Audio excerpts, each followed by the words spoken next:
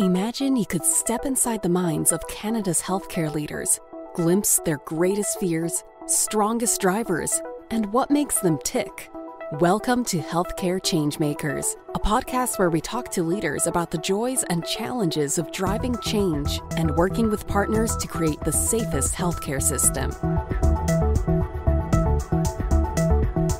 Welcome to Healthcare Changemakers, a podcast produced by HIROC. I'm Ellen Gardner with Michelle Holden and Philip de Souza. Today, we're talking with Zayna Khayat and Will Falk. Zayna is Vice President, Client Success and Growth at Teladoc Health. Will is a Senior Fellow at the C.D. Howe Institute and has an appointment at the University of Toronto as an Executive in Residence at Rotman. Zayna and Will have collaborated in many different ways over the years and delight in wading into the messy problems in healthcare. They don't always agree, but Zayna and Will are united in their desire to use technology to move care forward. That task, they readily admit, is hard work. As they call it, the clash of the static and the dynamic, when the industrial age and the technological age collide with not always pleasant results. The real satisfaction comes from breaking down the barriers to thinking big and getting stuff done.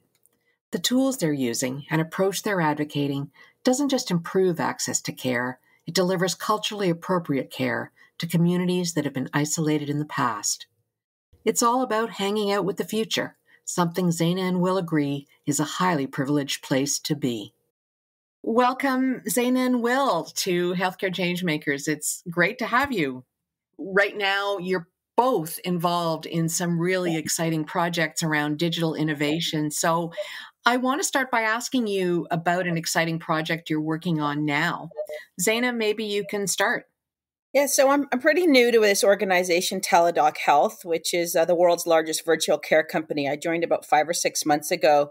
So into a bunch of new projects, but not a lot I can talk details about just yet because we're still ramping up. But you know, the platform allows us to really enable new models of care, either for virtual care, mental health, and in chronic conditions. And maybe one I'll talk about is a partnership we just formed with Microsoft Teams.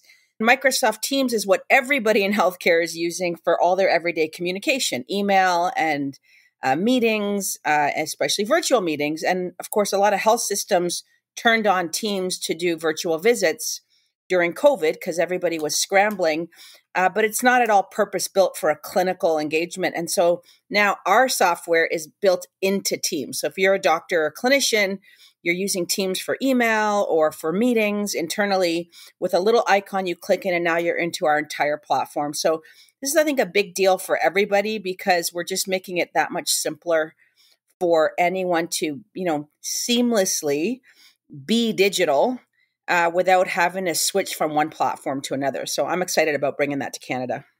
The thing that really gets me going these days is working with young founder teams who are dealing with tough problems.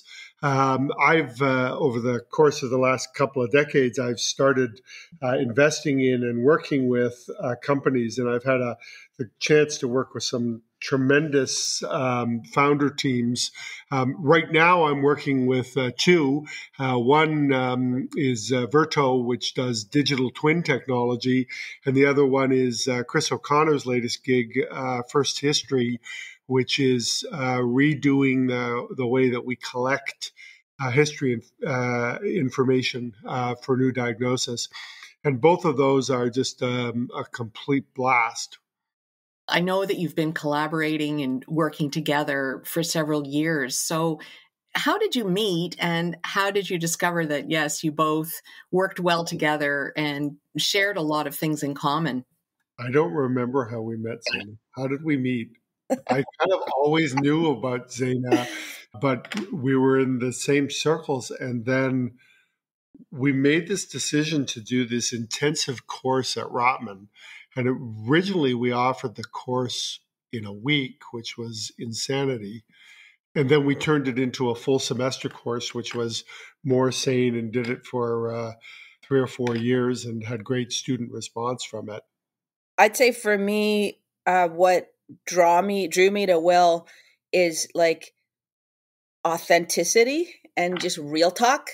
I find in healthcare, part of why, I think most of why we're stuck is how people think.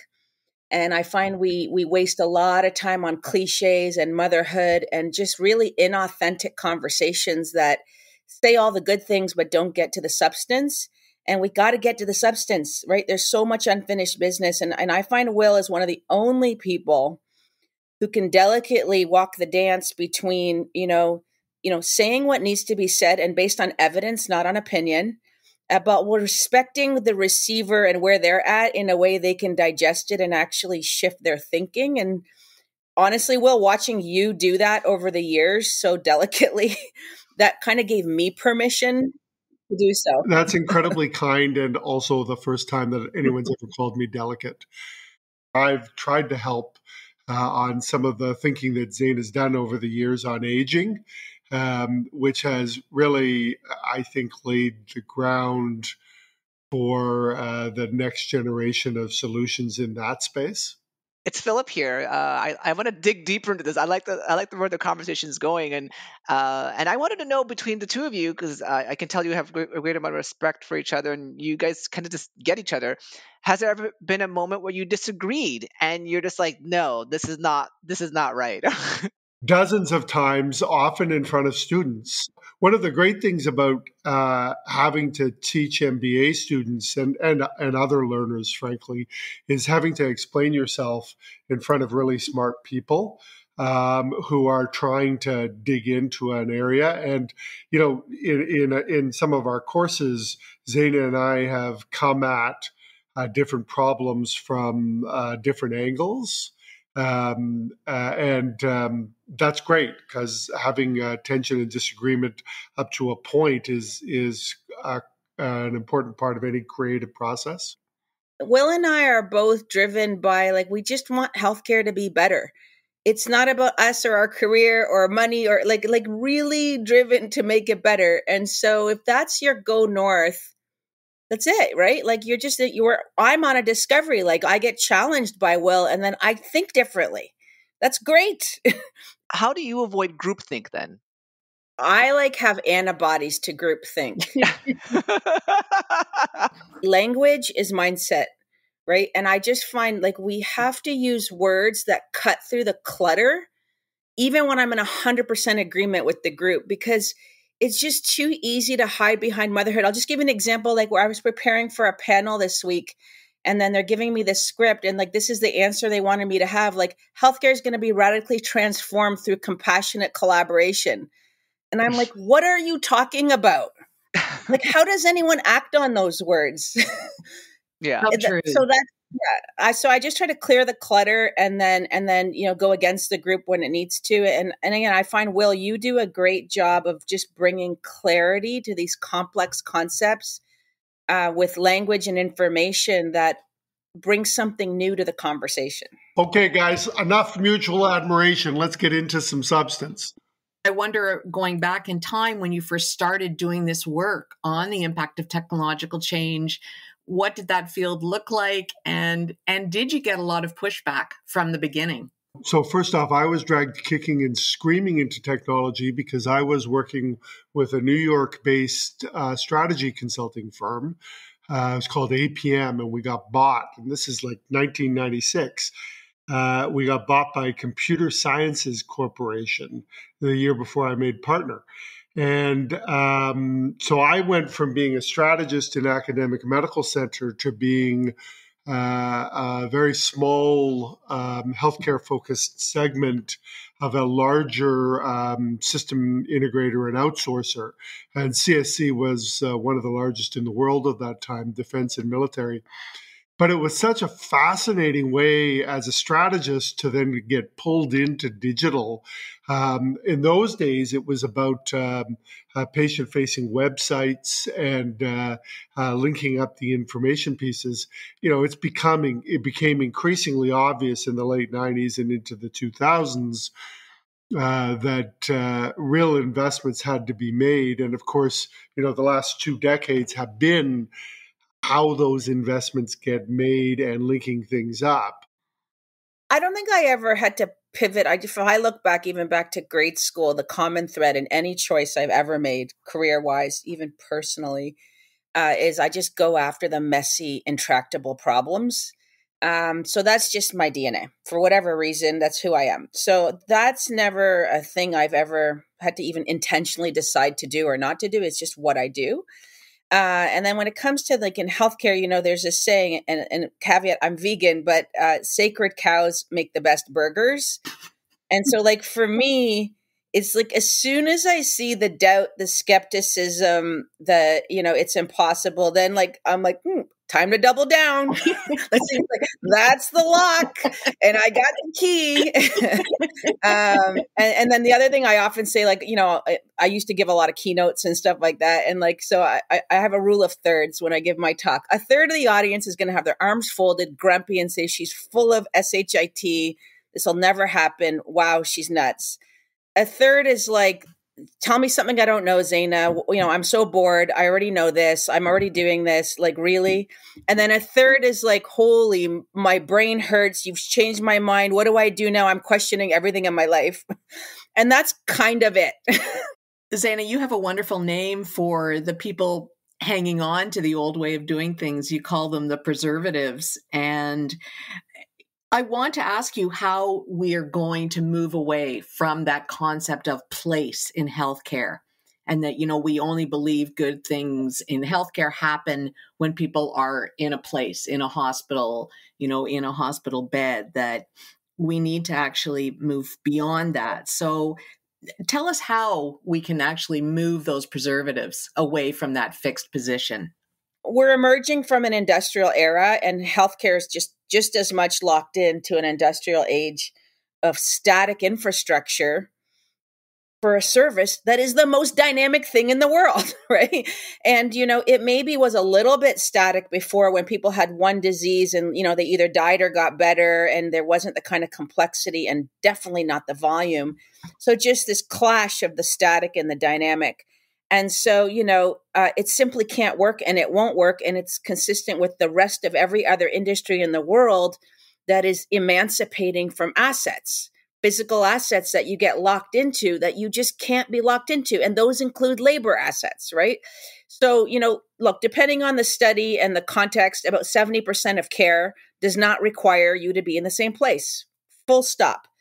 That could vary by, person, by situation, but about 70%. That's the big number, folks. Like 70% will be replaced by software and other tools that allows a truly hybrid model. The second thing with preservatives is, I get it, right? Like, Will, I think you call these producer interests, but, our obsession with facilities and also visits, because visits are still time sharing a place and a person's time. That's what a visit is. That's the currency of healthcare today.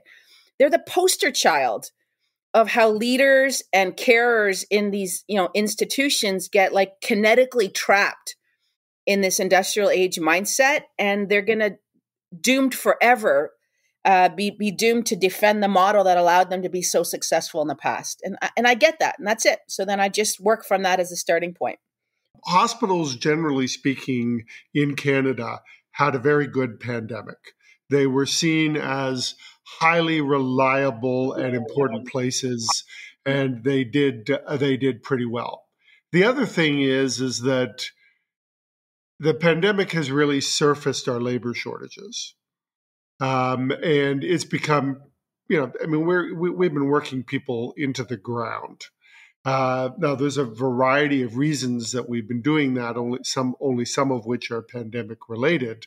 Others are the kinds of productivity issues that accompany a change, I'll use Zayna's language, from an industrial age to an information age. And economically, it is very clear that in spite of large investments in technology, we have not seen the gains in productivity from that technology that we would like to in healthcare. I actually am at a place where I think we're going to be building more hospitals for the next while. And I do think that as we make the move away from institutions, we need to consider how we build more reliability into our non-hospital, non-institutional partners. Will, just speaking about the labor problem and the fact that it really became acute during the pandemic, or we really realized we had a problem, we were pushing people to the edge. You dove deep and actually interviewed 100 frontline healthcare providers at the time of Wave 3. And you did find some shocking things. What were you expecting when you did that? And what did you intend to do with the research you did? In talking to people, many of whom were on the front lines, as I was not during the pandemic, I was blown away by how hard people worked in spite of the technological choices that are available. We do not, in this country, and globally this is true as well, we do not build healthcare technology solutions that are easily usable by either providers or patients. There's some great writing on this, and I'll grossly oversimplify, clinicians hate their computers. And, these are not people who don't like technology. This idea that doctors don't like technology, it's just nonsense. We produce in our industry terrible tech. Bob Wachter, the chair of medicine at University of California at San Francisco, UCSF, has written a great book on this called The Digital Doctor. I think the subtitle is Why Doctors Hate Their Health Records.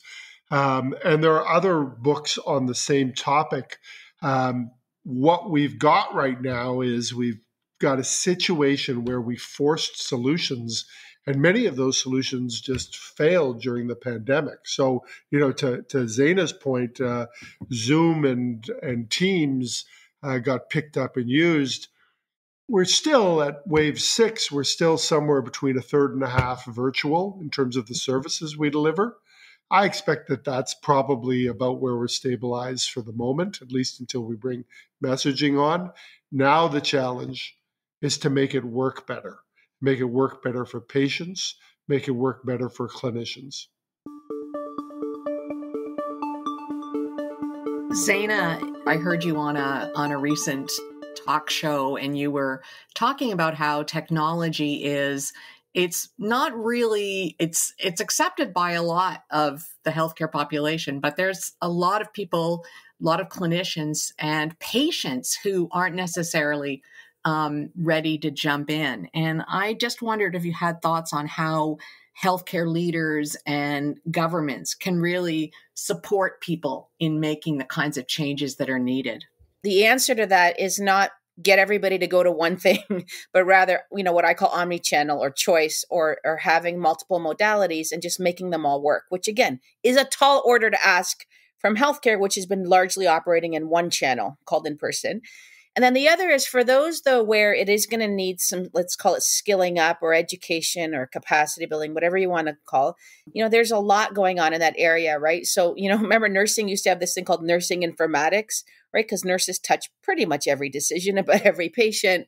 And so they needed to be the army to kind of carry the informatics torch.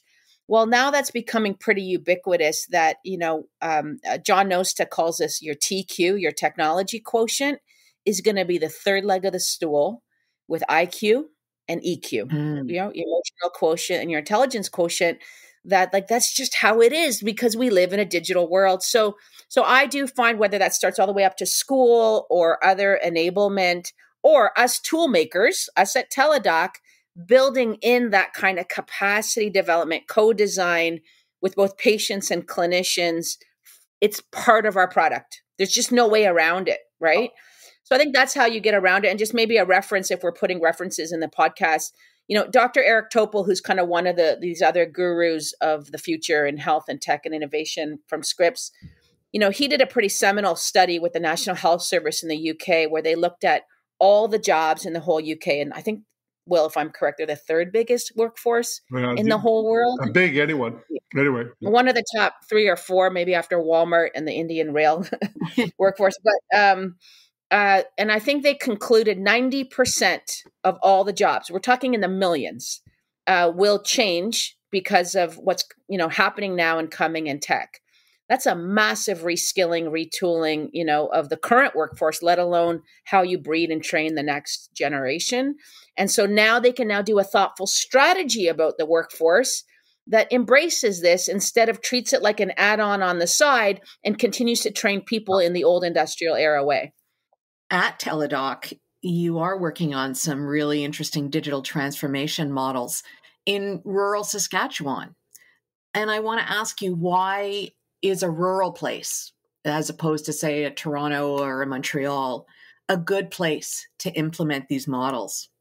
I mean, I'd say there's two reasons. I mean, first, at the core is access, right? Like, that's at the end of the day, why are we in healthcare is to deliver care. And if you can't even access it in the first place, there's a major substrate to help really move things forward. So, because again, in the industrial area, care was constrained by place and time, as soon as our tools can decouple time and place from care, you've really got a game changer for access because that's been the bottleneck. So that's one where we can actually help a lot of people get care, and a lot of people who care about people, be delivering that care without having to be physically co-located. The second, though, I find why I love working what I call off the grid, whether that's rural or just out of the big centers, is I find that's where I find the least barriers to just thinking big and getting stuff done. Resources are constrained. So people don't have time to have a committee, to have a task force, to have write a paper, to do an analysis, to then wait 6 layers of approval just to make a decision. They just kind of get on with it. They're really there to do the best stuff for staff and patients, and they're not there to optimize for themselves and protect the past. And so I just like working in that environment. They get on with it, and it makes me feel like I'm not, wasting my time doing a lot of bureaucratic stuff. And, my unit of time is actually moving care forward. So it's like a double win of improving access and actually getting stuff done. Have you gone even further into rural and remote communities? I'm thinking about First Nations communities that are in the north, where access is a problem, but it's not only access. There's other problems as well, that they don't want to necessarily use the traditional modes. So before, we were doing pediatric neonatal ICU using our tools, where like a little child in northern Saskatchewan, if they literally need an ICU, don't have to get flown in 600 kilometers away to the center in Saskatoon. We can fully take care of them with our neonatologist sitting in Saskatoon.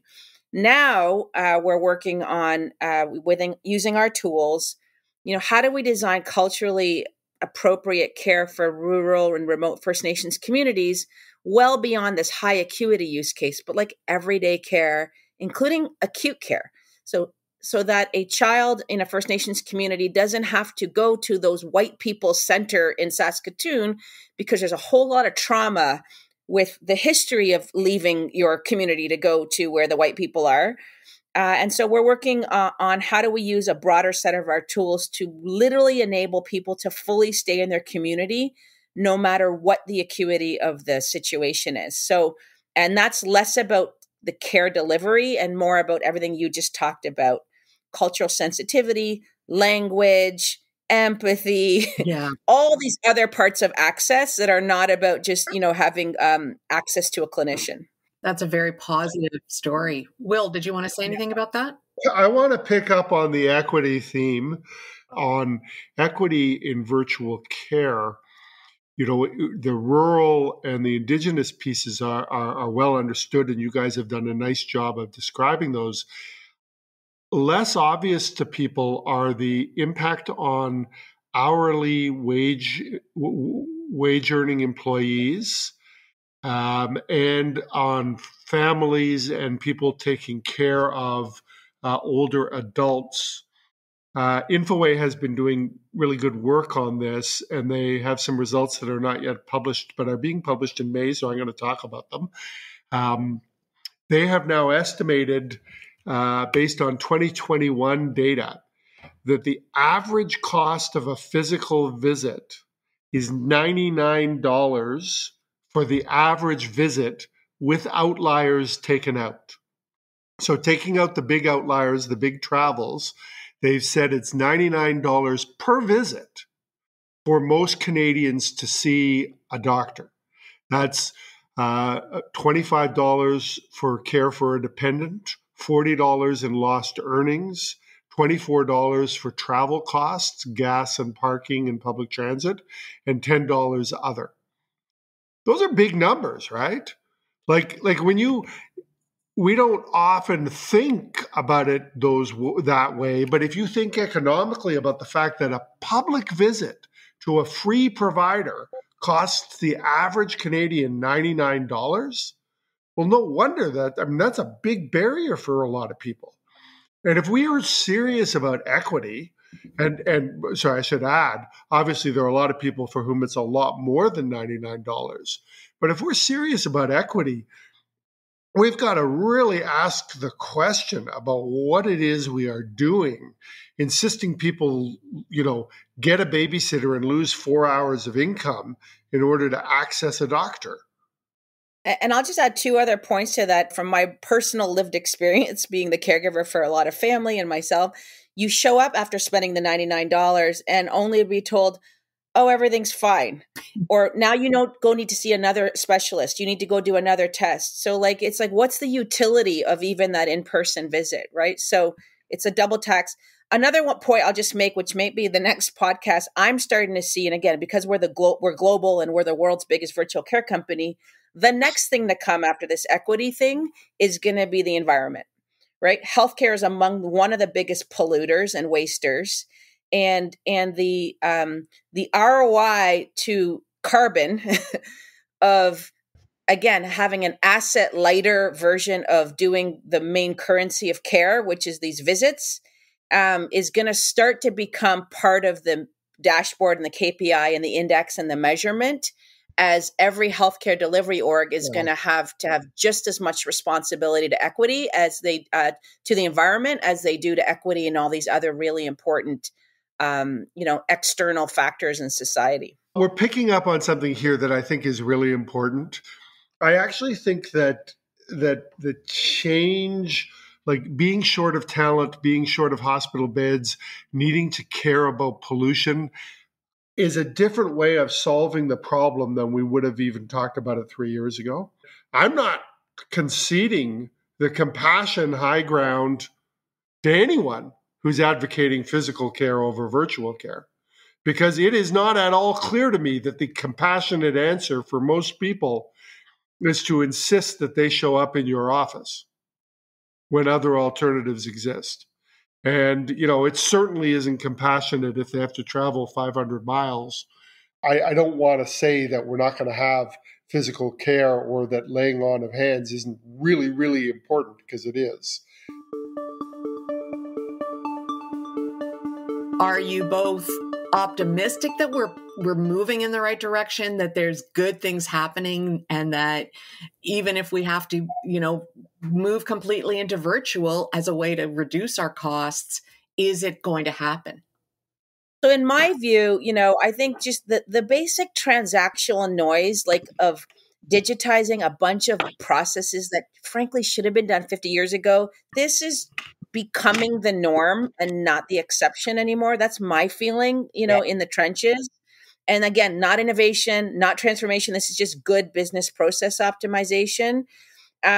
So I think, what I'm excited about next is, as I'm seeing the leaders who did that, they now have an intelligence-based health system, because every unit of transaction produces a digital exhaust. It's information, it's data, and your learning cycles get faster and faster and better.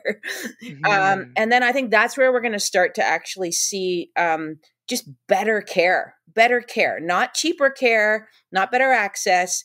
We're just going to be way smarter about what we do. And mm-hmm. I feel we're at a tipping point, but Will, you're maybe closer to it than I am. I don't know.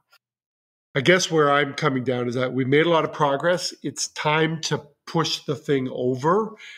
We are still the only group now, after the pandemic, we're still the only group still using fax machines. Bankers and lawyers and real estate agents gave up on the fax machine during the pandemic. Only healthcare didn't. And I think that's a considerable patient safety issue and one that we should tackle in the next 2 years. The technology is moving so fast, right? Like we're in the era of communication technology. And so I find healthcare also locks into the modality of the day, makes that law, and then we're stuck with it. So it Yeah. was fax when, and then this word tele in front of, why are we saying tele? That implies telephony. It's like no one says telecommuting anymore, right? That was the thing of the 80s or the 90s. And what is a portal? So they get locked in a portal, and even asynchronous text, virtual care, it's either video or phone. No, it's not. Right? So Teladoc just announced we're now bolted onto Amazon Echo. Okay. So now you can initiate and engage with your clinician all through voice you're emancipated from any keyboards. It all gets written in the EMR. What's that? Is that text? Is that video? Is that chat? Where do we regulate that one? So soon it's going to be metaverse, which big healthcare orgs are working on. Like you're going to have all these modalities all the time, teleholoportation. So I just think that's another one I worry about. Like I looked at the Ontario Medical Association, agreement where they've decided these 3 modalities are going to get priced by the minute. I'm like, those are gone in 2 years, guys. Keyboards are going to be gone. There'll be no apps, no laptops, no iPads. Then what? By the way, the answer to what is a portal is a small round window into a ship, usually near or below the waterline. A final question for you both is, I want to ask you guys if you've ever had a question you've wanted to ask each other, but haven't yet asked. Oh, I've got one, Will. Okay, go ahead. I look at like all the different major projects you've been part of and initiatives. Would you point to one that you would say would be the one where you've had the biggest impact on Canadian healthcare? Obviously, the thing that I'm very proud of at the moment and talking a lot about is the report that I did last summer for Health Canada that talked about some of the topics we're doing here on virtual care. I've been thinking about those modernization questions back since I worked with Matthew Mendelson and the team at the Mowat Center 10, 12 years ago. And it's really been very satisfying to be able to think about that and have the chance to do work that, was translated into both official languages and got broad circulation. I guess my question for you, and this is probably a work in progress too, Zayna, but I'm really, really excited and curious to hear where Teladoc fits in the aging population, because you did the book on aging a while ago, and I'm sure that as you've come to Teladoc, you've been thinking about it. Any early insights that I haven't had the chance to ask you about?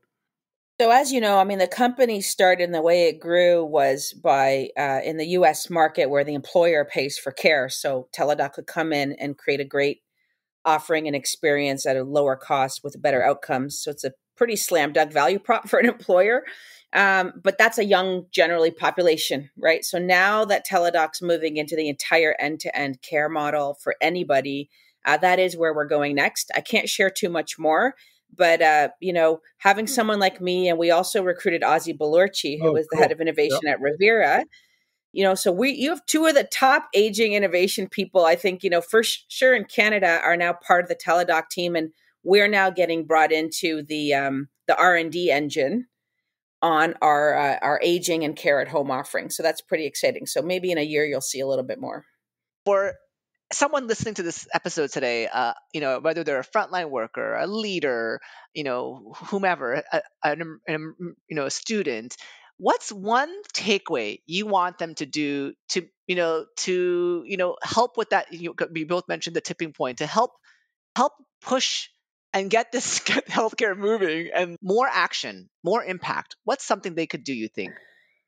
I can go first. Yeah, go ahead, I coach people on this all the time. So, not everybody has the ability to hang out in the future the way me and Will do. Like 100% of what we do is creating the future. It's a very privileged place to be. And Damn is in hard work.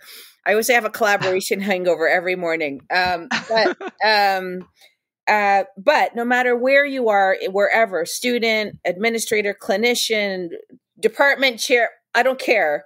I always say at least 10% of your capacity, that's a half a day a week at a minimum, has got to be blowing up the past and putting it together for the future.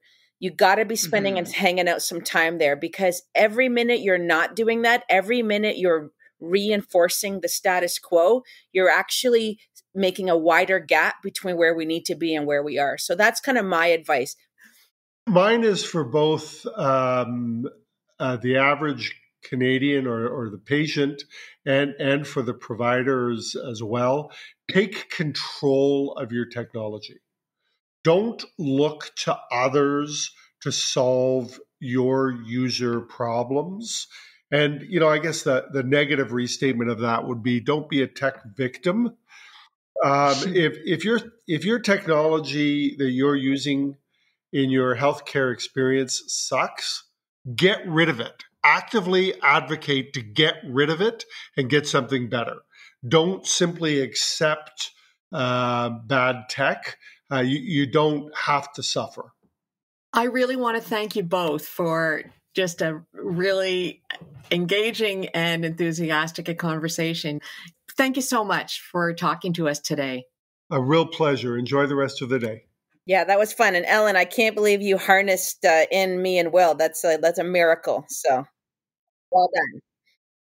You have just been listening to our interview with Zayna Khayat and Will Falk. Zayna is Vice President Client Success and Growth at Teladoc Health. Will is a Senior Fellow at the C.D. Howe Institute and has an appointment at the University of Toronto as an Executive in Residence at Rotman. For more information about HIROC and to listen to past episodes of Healthcare Changemakers, go to our website, hiroc.com. Thank you for listening. Thank you for listening. You can hear more episodes of Healthcare Changemakers on our website, HIROC.com, and on your favorite podcasting apps. If you like what you hear, please rate us or post a review. Healthcare Changemakers is recorded by HIROC's Communications and Marketing Team and produced by Podfly Productions. Follow us on Twitter at HIROC Group or email us at communications@hiroc.com. We'd love to hear from you.